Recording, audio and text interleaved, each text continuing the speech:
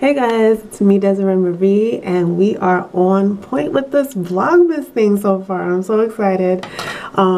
Yeah, so it is Sunday and the time is about 3 in the afternoon and I'm just pretty much cleaning up and stuff like that. I just took a shower after having spent all day in my pajamas doing things, getting things done, uploading also. So right now I see that I have a hairy situation as far as my eyebrows is concerned, and I can sure use a little bit of TLC as far as my skin is concerned. So guys, I show you guys this, one of my favorite products ever, the Wildflowers. It's kind of dirty, please excuse me, but it's called Wildflowers for Sensitive Skin Detoxifying Clay Mask. So I thought to myself, you know what, I'm going to just take this day to, do some self-care and pamper myself and love on myself, before the week begins and I'm too busy to do anything else. So like I told you guys before, this is the best feeling ever, and I got to get some more of these, this clay mask. It really is amazing for your skin. Amazing.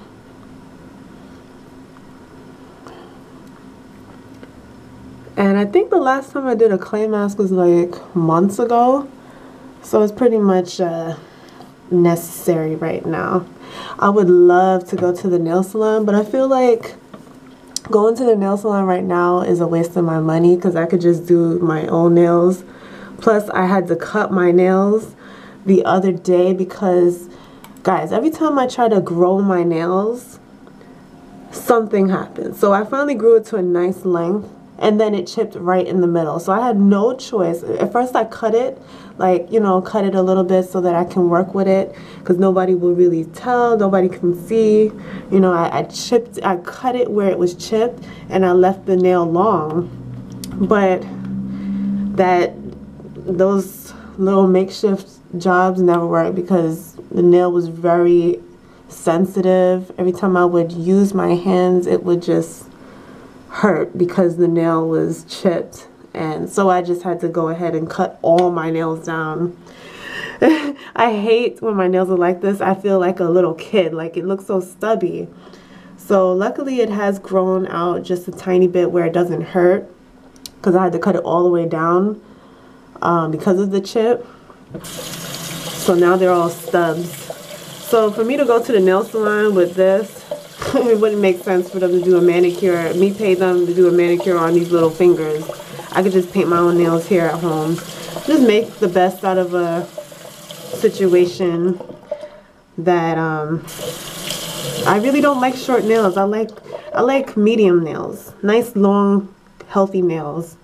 And seems like every time I grow my nails, it chips right in the middle. So what I need to do next time, I'm thinking next time I'm going to grow my nails and then go ahead and get a wrap, I think it's called a silk wrap or a gel wrap or something like that, so that it stays and it's, I'm not going to be like cracking it and stuff like that, and it could grow. Alright, so time to do these eyebrows, guys. These eyebrows are atrocious. Look at them. I don't see how anyone has ever looked at me and not said anything about my eyebrows. And I've gone out like this too. But you know what? Time to get some things done as far as self-care. Now, I have tweezed my eyebrows for as long as I can remember. Like, I've been tweezing my own eyebrows since high school. And I pretty much taught myself how to do it. Yeah, I just go in and first of all I push my eyebrows up so I could see the shape of it, and then I go along on the bottom and I just take out whatever hairs don't align with the shape. It's so easy. Like, people would be asking me, Desiree, do you get your eyebrows done? They'll be asking me that in high school, and I'm like, no, I do it myself. And some people would ask me to do their eyebrows too. I never got it waxed. Never, never, never. I'm actually kind of scared to get my eyebrows waxed because that thing looks like it hurts. So I'd rather just do my own jobs until I can work up the nerve to maybe get a waxing one day on these eyebrows. Yeah, so it doesn't really take me much. I just go in and take out the small hairs that don't make sense on the bottom as well as on the top. Top is never really much of an issue. Of course, I make sure to get in the middle so I don't end up with a unibrow. But it's just really easy and simple. I try not to over tweeze because I do still want some eyebrows after I finish tweezing. You know what I'm saying? Like, you don't want to tweeze off all your eyebrows. So, yeah. Sometimes it's great to start at the very end of your eyebrow. I don't know why this eyebrow looks thicker than this one. Isn't that annoying? I just want both of them to be thick. So I start off at the end of this one and just go ahead and go in along the length of the eyebrow, if that makes any sense. Ooh. And I just make sure to get one hair at a time so that I'm sure that I'm doing it right and I'm not taking out too much. Ouch. Whatever hairs don't make sense, I just go ahead and take it out. Like this one right here. But I try not to stress myself out about just a few hairs being out of place because sometimes less is more. You don't really need to do a whole big job on your eyebrows. All it takes is just a little work and you'll see a big difference. Sometimes I use the eyebrow shaver, but in this case I don't have one, so I'm just using what I got right now. I think this hair needs to go. Let me show you. This hair right here, these long hairs. This one right here has to go.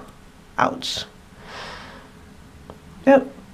No, I don't have the eyebrow scissors right now, but I mostly leave my eyebrows long and just go ahead and brush them in. I think it makes it look a little bit thicker. Then I check out both of them and make sure that they're matching, which right now it doesn't really look like they are, so I'm just going to take out some more hair. I don't want to have one look on one side and a whole different look on the other. That's just strange. Okay, I guess that was my dog and not the neighbors. I heard a knocking just now. Oop, on the floor.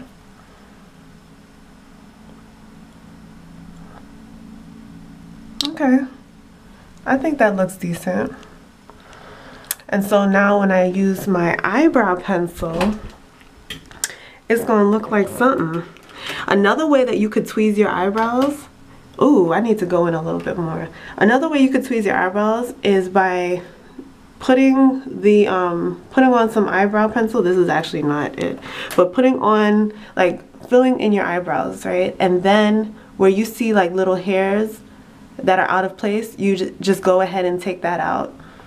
And that's a quick and easy way to do your eyebrows too. Yeah, if you don't know how to do your eyebrows, go ahead and fill it in with your pencil, however you fill in your eyebrows. And whatever stray hairs are left over, those are the things that you take out. That's a quick way to just focus on the stray hairs if you don't know how to do it. I've never used an eyebrow kit. I think that they might hinder me. I don't know. I've never tried it. Make sure that both are the same length, you know? Alright guys, I think I'm pretty good with eyebrows right now. I didn't mean for this to be an eyebrow tutorial, but I am doing a little self-care. I do want to do my nails, you know? They are a little stubbies, so I want to make sure that they look like cute stubbies. So I guess I'll go ahead and look for some nail polish. Today is just a very quiet day. Booby's over here. She's not 100% herself. I got her here with her food and water. She's just really quiet today. Meanwhile, I have Twinkie in the other room just so that she doesn't eat her food, because Twinkie will eat Ginger's food. She will eat her food. Right? Hey, baby sister. Well, she's not in complete darkness. I have the lights on. I just turned, well, the light from outside is coming in, but I just turned it on so I could see, because I'm extra right now. But here's all my nail polishes, guys. Here are all the colors that I have. This, I told you guys about this. This is the business as far as nail polish not remover, but overcoat. This is really good. It dries out your nails very quickly too. I have always wanted to try white, but it is fall, so I don't think I want to wear white. I'm thinking like maybe something dark. I have been doing a lot of dark colors, but I also want to put some sprinkles on it, some sparkles. I love this. However, I feel like whenever you use it, it never gives you a whole lot of sparkles. Like, I don't get it. I really don't. Red is pretty. Red is cute. I might consider that. Ooh, here's another sparkles. Gold sparkles. Reminds me of New Year's Eve. There's a blue absolute. Have you guys ever tried this? The crackly nail polish? I never got it right. Let's see. I have some lipstick in here that don't belong. Actually belongs in here instead. Another sparkly.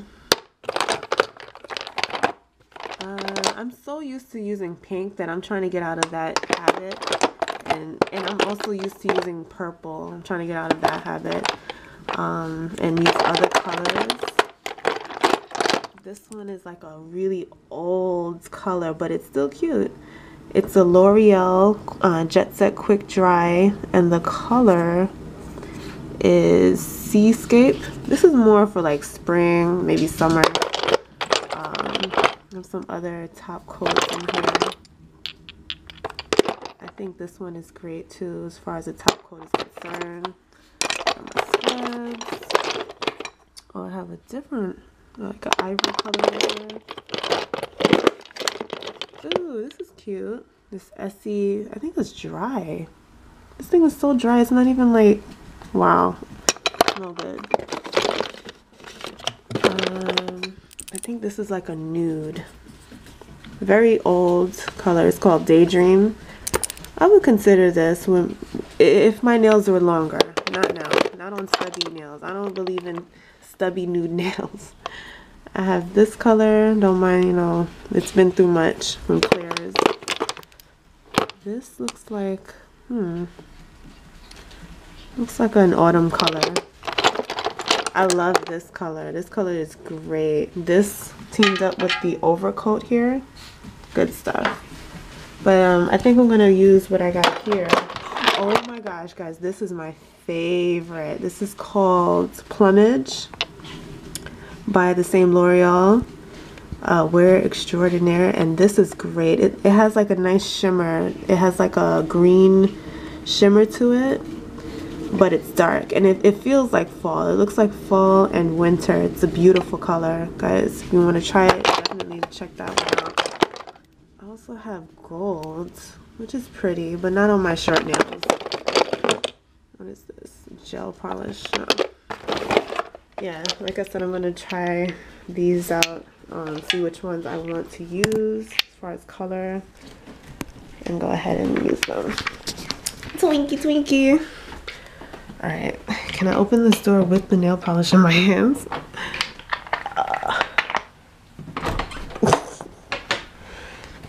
Alright. So yeah, guys, it's pretty much a quiet Sunday. I got my candle burning. I was just talking to a friend on the phone, and we always talking about relationships. So guys, you guys know the book that I spoke to you guys about. I have it right here actually. I'm about to read some more of it later on, but I see it in everything. Like every time I talk about relationships with someone and they talk about like what's going on, I think about that book, and I feel like I have so much clarity as far as why we do the things we do and why things come up in our relationships that like look like issues when really and truly like they are patterns that were developed. Like I realized after reading, well, while reading the book, 'cause I'm still in it, that it's so important when you are dating someone that you get to know their family, you get to know how they were raised, their upbringing, their parents' relationship, because it's so important. And it really, the answers that you get really show you the foundation of that person that you're dating and what they were raised being exposed to and what kind of patterns they might be inevitable to continue. You know, they might continue in that pattern because they've seen that. That's how they were raised. That's their reality. That's the only reality they've been exposed to.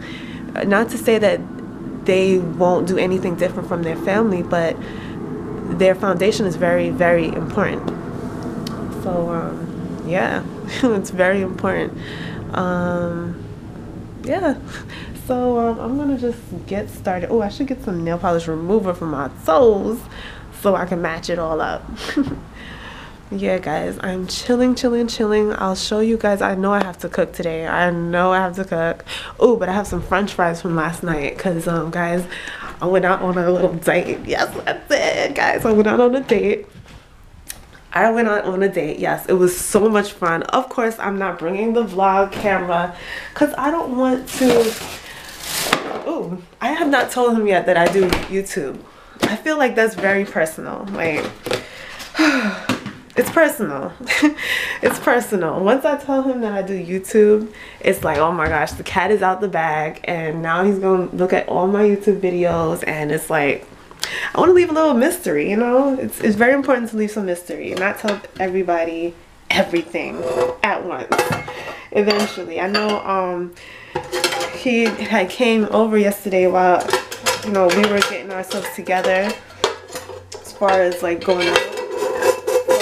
I was getting myself together actually, and he sat on the couch and he saw my vlog camera and my laptop, and it was actually in the midst of like uploading a video. So I know he looked at it and was wondering what I was doing, but he didn't ask and I didn't tell. I just closed the laptop real quick and put it on the side and continued talking to him. So I know he was, you know, I know the questions were in his head.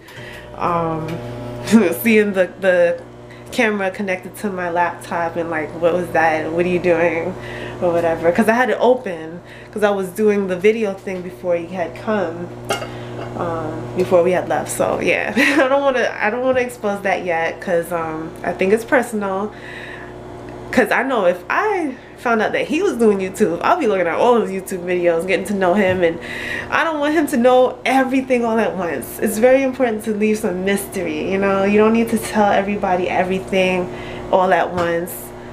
You know, some things, as we get to know each other, you get to know these things as you grow and not like all in one. And I don't know how he'll feel about that. I think he'll be fine with it. Because in these days and age, like, come on, everybody's doing something concerning technology.